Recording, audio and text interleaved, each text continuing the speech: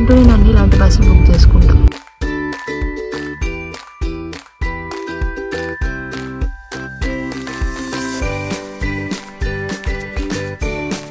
అదంతా కాదు, ముందుగా అందరికి ఉగాది శుభాకాంక్షలు. Thank you mummy. Hello guys, welcome back to my YouTube channel. Welcome back to another vlog. You guys, నా ఛానల్కి కనుక ఎవరైనా కొత్తగా వచ్చినట్లయితే నా పేరు సౌమ్య. నేను ట్రావెల్, ఫ్యాషన్, డైలీ వ్లాగ్స్ చేస్తాను. నా ఛానల్లో ఆల్రెడీ కొన్ని వ్లాగ్స్ ఉన్నాయి, వెళ్ళి చెక్అవుట్ చేయండి. మీకు తప్పకుండా నచ్చుతానే అనుకుంటున్నాను. So coming to this video, ఇది ఒక చిన్న బ్లాగ్ అనమాట. అండ్ ఆల్రెడీ మీరు టైటిల్ అయితే చూసారు కదా. లైక్ నేను ఉగాది ఫెస్టివల్ కి నేను మా మమ్మీ వాళ్ళ దగ్గరికి వెళ్తున్నాను. సో నేను ఇంకా వీడియో స్టార్ట్ అయినాక మొత్తం మాట్లాడతాను. సో ఇంకా మనం లేట్ చేయకుండా let's start the video. So ఏంటి అమ్మాయి మార్నింగ్ అంతా చూపించకుండా ఆఫీస్ నుంచి వెళ్ళేటప్పుడు చూపిస్తుంది అనుకుంటున్నారా? ఎప్పుడు ఇంకా బస్ దగ్గర లేకపోతే ట్రైన్ దగ్గర స్టార్ట్ చేయడం ఎందుకులే వీడియో అని చెప్పేసేసి కొంచెం నా క్రియేటివ్ బుర్రతోటి ఇట్లా లైక్ ఆఫీస్ ఇంకా వెళ్ళిపోయేటప్పటి నుంచి ఇంకా స్టార్ట్ చేస్తున్నా. సో ఆ రోజు నేను ఆఫీస్ కి ఫస్ట్ ఆఫ్ ఆల్ మనం ఐడి కార్డ్ మర్చిపోయి వెళ్ళాం అనమాట. అండ్ ఈవినింగ్ కూడా నేను ఇంకా జల్దీ స్టార్ట్ అయిపోతున్నా, బికాస్ నాకు నైట్ బస్ కాబట్టి. అండ్ నేను ఆ ఐడి కార్డ్ ని మళ్ళీ వాళ్ళకి రిటర్న్ చేసేసేయాలి, టెంపరీ ఐడి కార్డ్ ని. సో ఆ పని కూడా ఉంది కాబట్టి అలా ఇంకా 6:15, 6:30 కల్లా స్టార్ట్ అయిపోయాను నేను ఆఫీస్ నుంచి. సో ఇంకా ఐడి కార్డ్ రిటర్న్ ఇచ్చేసేసి ఇంకా షటల్ కోసం వెయిట్ చేస్తున్నా, బికాజ్ ఆ టైంలో కూడా ఎండ ఉంటుంది కొంచెం. సో షటల్ లో అలా వెళ్ళాం అనుకోండి, మనం వెళ్ళేసరికి కొంచెం ఇట్లా చీకటి అయిపోతుంది అని చెప్పేసి నేను షటల్ కోసం వెయిట్ చేస్తా. ఎందుకంటే బికాస్ నేను ఈవినింగ్ టైమ్స్ లైక్ 6:30, నార్మల్గా అయితే నేను 7:30కి బయలుదేరుతాను. సో ఆ టైంలో అసలు ఇంకా ఎండ కానీ వేడి కానీ ఏమనిపించదు, కొంచెం చల్లగాలి వేస్తుంది కాబట్టి నేను ఇంకా ఆ టైంలో నడుచుకుని వెళ్ళిపోతా. బికాజ్ ఆ బస్సెస్ ఫుల్ రష్ ఉంటాయి అండ్ మధ్యలో ఒక దగ్గర ట్రాఫిక్ స్టక్ అయితే ఉంటది. అలా నించొని వెళ్ళేదానికన్నా నేను మెల్లగా నడుచుకుని వెళ్ళిపోవడం బెటర్ అనిపిస్తుంది. సో అట్లానే నేను హాస్టల్ వరకు నడుచుకునే వచ్చేస్తాను ఈవినింగ్ టైమ్స్. మధ్యాహ్నం మాత్రం ఆర్ మార్నింగ్ మాత్రం నేను వెళ్తే పక్కగా ఎక్కుతాను బస్సు, బికాస్ అప్పుడు నడవలేము కాబట్టి. సో ఇంకా నేను హాస్టల్కి వచ్చేసేసి ఫస్ట్ అయితే డిన్నర్ తింటున్నా, బికాస్ ఆ రోజు నేను మార్నింగ్ నుంచి ఒక మీలే తిన్నానండి, చాలా ఆకలిస్తుండే అనమాట. సో ఇంకా తినేసేసి ఫ్రెష్ అప్ అయిపోయి నా బస్ దగ్గరికి అయితే నేను స్టార్ట్ అయిపోతున్నాను. సో నేను చెన్నై వెళ్తాను, చెన్నై కోయంబేడు వరకు బస్ లో వెళ్తాను, బికాస్ నాకు ట్రైన్ టికెట్స్ దొరకలేదు అనమాట. సో అందుకని ఈసారి బస్ చూస్ చేసుకోవాల్సి వచ్చింది. సో నా బస్ వచ్చేసి 10:17కి. సో 15 minutes కొంచెం ముందుగానే ఉంటే బెటర్, ఎందుకంటే ట్రాఫిక్ లేకపోతే వాళ్ళు తొందరగా వచ్చేస్తారు కాబట్టి. సో అందుకనే వచ్చేసి అయితే కూర్చున్నాను, అక్కడ వెయిట్ చేస్తున్నా అనమాట. మా బస్ వాళ్ళు కూడా కాల్ చేసేసి మీరు తొందరగా వచ్చేసేయండి అన్నారు. సో యాక్చువల్లీ నా స్టాప్ దగ్గరికి ఎక్కువ బస్సెస్ అవైలబిలిటీ లేవు, బికాస్ చెన్నై కాబట్టి అన్ని సిల్క్ బోర్డ్ ఆ సైడ్ నుంచి మనకి వెళ్తాయి. సో ఎక్కువ అక్కడి నుంచి చాలా ప్లెంటీ ఆఫ్ బస్సెస్ ఉన్నాయి. పోయి నేను అక్కడికి వెళ్దాము అనుకున్నా సరే అది అన్ని 11:45, 12, 11:15 ఆ టైంలో ఉన్నాయి. అంత దూరం అక్కడికి వెళ్ళడం ఎందుకు నైట్ టైం ట్రావెల్ చేసి అని చెప్పేసి నేను ఇక్కడ నాకున్న ఇలాంటి చార్జర్స్ ఇస్తే ఎట్లా పెట్టుకుంటాం గైస్? ఐఫోన్వి ఎట్లా పెట్టుకుంటాం? సూపర్. ఎందుకు ఇలాంటివి ఇస్తారు నాకు అర్థంగా. అది కూడా మళ్ళీ ఇక్కడ అంతా పోయింది, అట్లుంటుంది. అది కూడా అంతే, నో ఛార్జింగ్ పాయింట్ ఈసారి కూడా. ఏంటో నేను అన్ని ఇలాంటి బస్సులు బుక్ చేసుకుంటాను.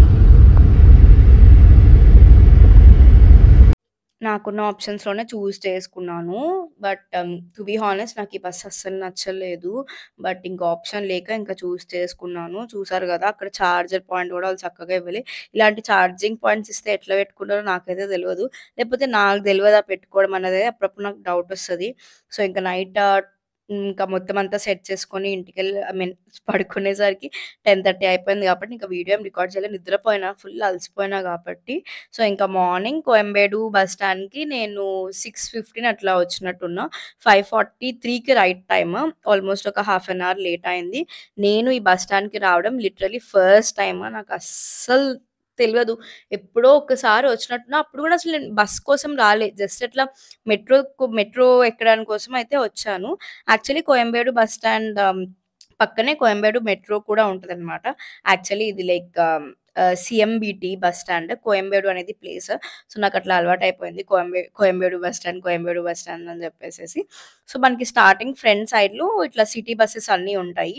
అక్కడ మీకు కనిపిస్తుంది కదా, లైక్ ఆ లోపల మనకి లైక్ కొంచెం ఇంకా అవుట్స్కట్స్ కి, ఇంకా పాండిచ్చేరి, చిదంబరం అట్లా వెళ్ళే బస్సెస్ అయితే ఉంటాయి. ఒక 5 ప్లాట్ఫామ్స్ అట్లా ఉంటాయి.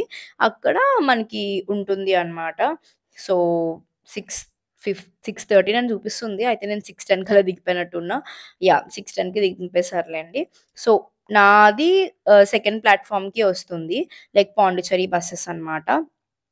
సారీ, థర్డ్ అనుకుంటా. లేదు, ఫస్ట్ థర్డ్ అని చెప్పారు మా డాడీ, బట్ లేదు, సెకండ్ ప్లాట్ఫామ్. నేను అక్కడికి వెళ్ళి కనుక్కుంటే వాళ్ళు సెకండ్ ప్లాట్ఫామ్ అని చెప్పారు. సో ఇంకా నేను వెయిట్ చేస్తున్నా. మళ్ళీ అన్నీ ఆగవండి నా ప్లేస్లో, బికాజ్ పాండిచ్చేరి వెళ్ళే బస్సెస్ అన్ని మధ్యలో ఎక్కువ స్టాప్స్ ఉండవు కదా. సో నా ప్లేస్లోకి అన్ని బస్సెస్ ఆగవు. మళ్ళీ దాన్ని నేను వాళ్ళ దగ్గర కనుక్కొని ఎక్కి అదొక పెద్ద ప్రాసెస్ అయింది. సో లాస్ట్కి నేను ఎక్కాల్సిన బస్ అయితే వచ్చేసింది. సో ఈ బస్ అన్నమాట. సో నేను మీకు ఆల్రెడీ నా ఒక ప్రీవియస్ వ్లాగ్లో చెప్పుంటాను, లైక్ తమిళనాడులో కూడా కొన్ని ఏసీ బస్సెస్ ఉంటాయి. అండ్ ప్రైస్ కూడా లైక్ మన నార్మల్ బస్ కంటే ఒక 15 రూపీస్ 20 రూపీస్ ఎక్స్ట్రా ఉంటుంది అంతే, దూరం ప్లేసెస్కి. లేదు అనుకుంటే దగ్గర ప్లేసెస్ అంటే 5 రూపీస్ అట్లా డిఫరెన్స్ ఉంటుంది. పెద్ద ఎక్కువ డిఫరెన్స్ ఉండదు. బట్ మనకి కర్ణాటకలో వచ్చినంత మంచిగా ఏసీ అదంతా ఏం రాదు. ఏదో ఇంకా ఆ ఎండకి ఆ కర్టన్స్ అవన్నీ ఉంటాయి కాబట్టి కొంచెం ఏదో బెటర్ అనిపిస్తుంది. అండ్ నార్మల్లీ మా వైపు చాలా తక్కువ ఉంటాయి, ఏదో 1, 2 అట్లా మనకు అదృష్టం కొద్దీ దొరుకుతాయి అన్నమాట.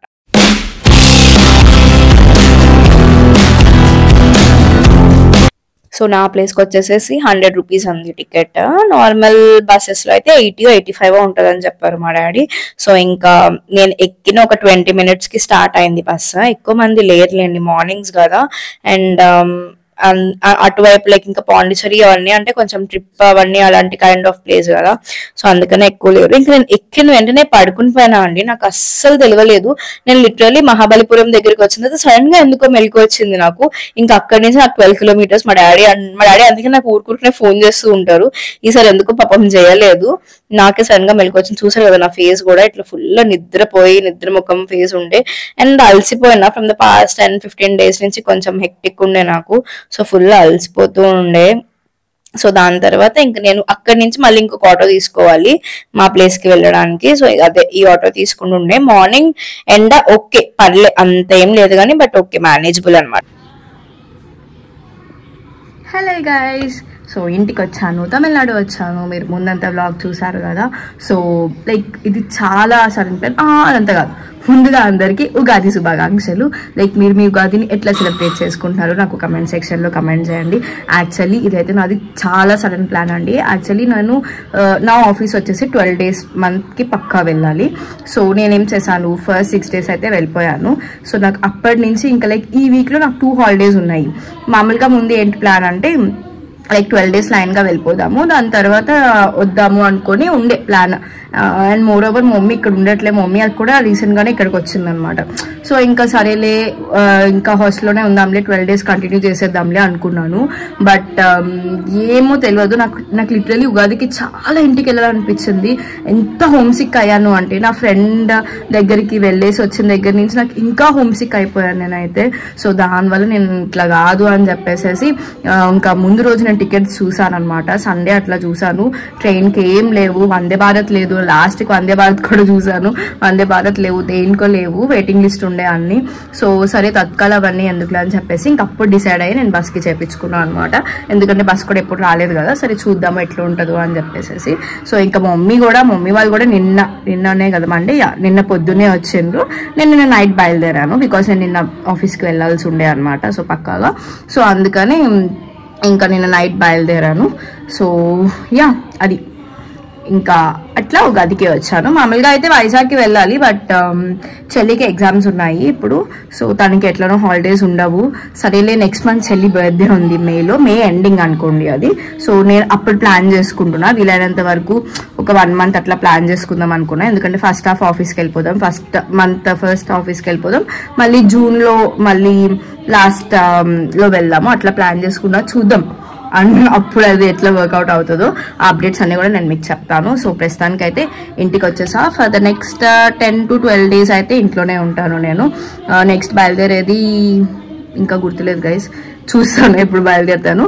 సో ఒక 12 days అట్లా అయితే పక్కగా ఉంటాను, దాని తర్వాత బయలుదేరుతాను. సో యా, పెద్దగా ఏం రెడీ అవ్వలేదు యాక్చువల్లీ. ఎక్కువ బట్టలు కూడా తెచ్చుకోండి ఇక్కడికి వస్తే, అన్నీ ఇంకా ఏవేవో ఉన్నవి ఎట్లా వాడతాను. అండ్ చాలా వైజాగ్లోనే ఉంటాయి కదా, ఊరికనే అటు తిప్పడం ఎందుకు అని చెప్పి నేను ఏం తెచ్చుకోను. సో ఇంకా మనకి నెక్స్ట్ శ్రీరామనవమి ఉంది, రంజాన్ ఉన్నాయి, అన్ని ఫెస్టివల్స్ ఉన్నాయి. సో ఇంకా మంచిగా మమ్మీ డాడీ వాళ్ళతో చేసుకుంటాను నేను. సో ఫెస్టివల్స్ ఇంటి దగ్గర నుంచి దూరంగా ఉంటే చాలా ఇబ్బంది అవుతుంది. సో యా, అది నా ఉగాది అనమాట. సో రెడీ అయిపోయాను, మమ్మీ ఫుడ్ అదంతా ప్రిపేర్ చేస్తుంది. సో వెళ్ళి తినేయడమే, ఉగాది పచ్చడి కూడా వెళ్ళి తిందాం. ఓకేనా, చలో. నా బిగ్గెస్ట్ ఫియర్ అసలు ఇయర్ ఉగాది పచ్చడి ఎట్లా దొరుకుతుందా అనేసి. నేనైతే ఏ టెంపుల్కి వెళ్ళాలి అని కూడా వెతికేసుకుంటున్నా. బట్ ఫైనల్లీ ఇంటికైతే వచ్చేసాను. మంచిగా ఉగాది పచ్చడి. చాలా బూరెలేవే, బూరెలు కూడా. Thank you mummy.